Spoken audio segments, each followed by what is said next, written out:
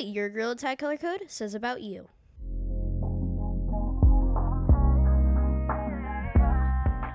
The first color code we're going to be doing is purple.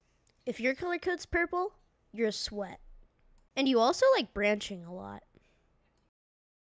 The second color code we're going to be doing is black.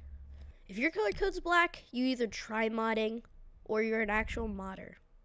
And sometimes you do a little sussy things.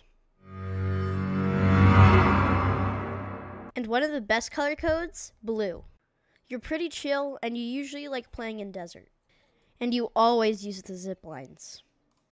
And another really good color code is green.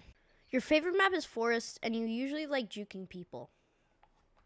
You're really good at elevator climbing, and this is your all-time favorite juke.